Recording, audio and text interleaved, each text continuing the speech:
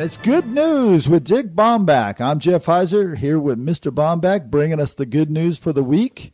How are you, Mr. Baumbach? I am doing great, and I am just so happy to be sharing good news with you and TNR listeners. You know, I have to tell you a little bit about our contest that's going on. Boy, this past week did we have some close calls.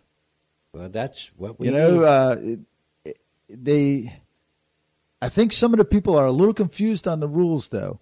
So you want to go over? Sure. Well, first of all, our relatives cannot participate. That's Baumbachs and Heisers can't participate. But what this is these stories were good news stories that ran previous years. And if somebody contacts us and lets us know what year those stories were, and they're the first ones, they will get an Apple gift card. You know, we had a couple of callers this past week that gave us the month and the story, but they couldn't get the year. So what can I tell you? We were a little off. If you're listening, here's your last opportunity to try and win the Apple gift card.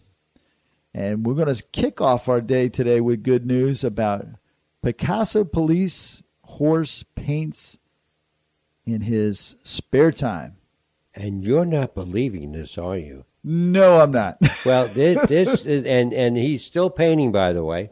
This is story broke. It's out of St. Petersburg Police Department in Florida. St. Petersburg, Florida, right here? Yeah, right here. And Jacob is the horse, and he uses different paints, and Officer Jason uses his trainer, and he said Jacob just likes to paint, and he accidentally happened to see paint one day with his nose, and he started doing it, and they now have pictures that Jacob did. Now, how does the horse paint? I knew you would ask that. What he does is he uses his face and one of his paws, and he makes different images. I mean, they're not, right, right, but they makes different images, different colors, and they have, initially the police department didn't believe what he was doing, but they watch him, and he does it all the time. Wow. Now, was his grandfather Mr. Ed?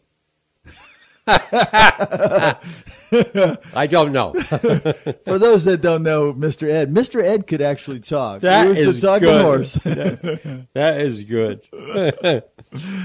Oh, gosh. On to the next story.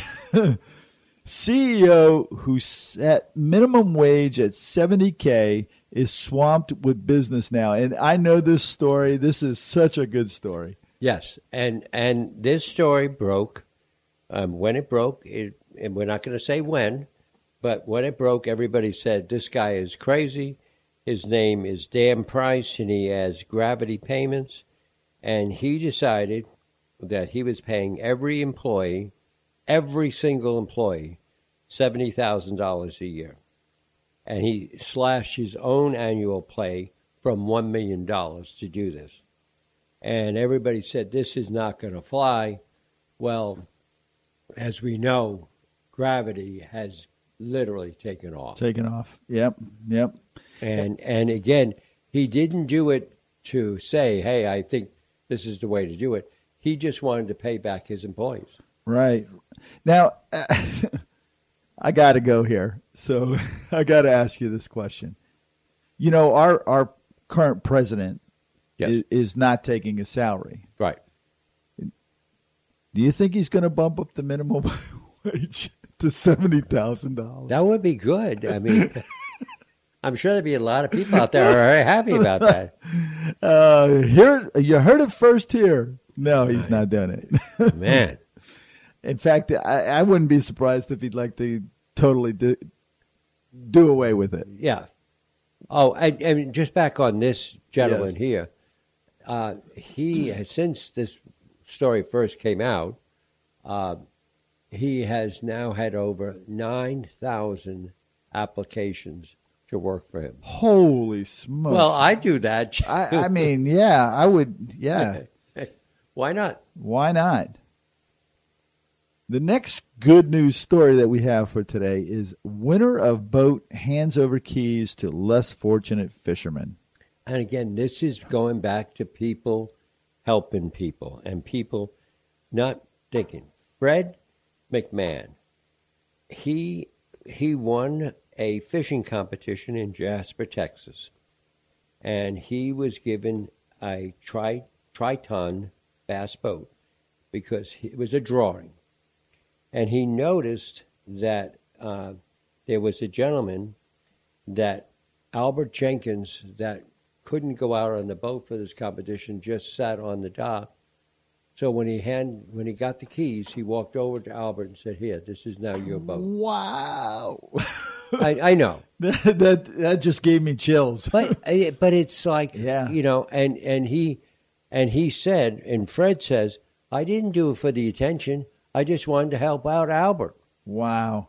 Now, does it say if he knew this guy by any chance? He did not know him. He didn't know him. He just gave him the keys and said, "Here you go." Because everybody else was out in their boat trying to win the competition, and wow, it was Albert. That's a really good feel good story.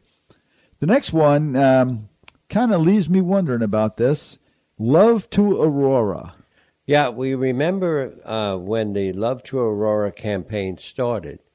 And again, we won't say the year, but it attracted celebrities and actors like a guy named Cullen Douglas.